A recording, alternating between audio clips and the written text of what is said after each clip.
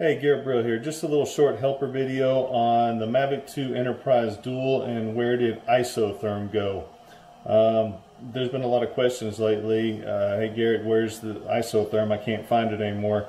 Well, they moved it on us, so let me explain. It used to be over here in this menu. You know, you get your camera, video, stills video, and then you have your other settings.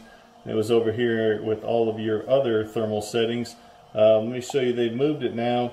If you, this little thermometer icon, if you touch that, you'll get this menu down here on the bottom. Now, none of these are labeled, so it's kind of tribal knowledge at this point, but I'll kind of go over them real quick on what it's for.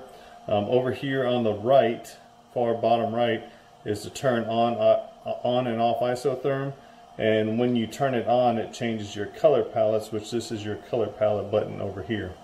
Okay, of course, these are your fine adjustments. Then you have your rapid adjustment with your slider here to come across for your high and low.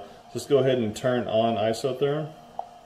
As you see, I'm now isothermed. Everything in the background that's not within that defined temperature range. I have the range from 86 degrees Fahrenheit to 93 degrees Fahrenheit. And that's what it's metering at. Of course, I can adjust that I wanted to. Now I'm going to get a lot more stuff that's in the house, and I can narrow it down to just my face if I need to, or whatever I need to do. Okay, so this is going to be there. Your fine adjustment, of course, is going to be these little touch buttons here. And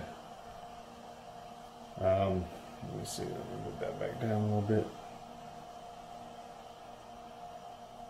Okay, so there it is. There's your isotherm, y'all.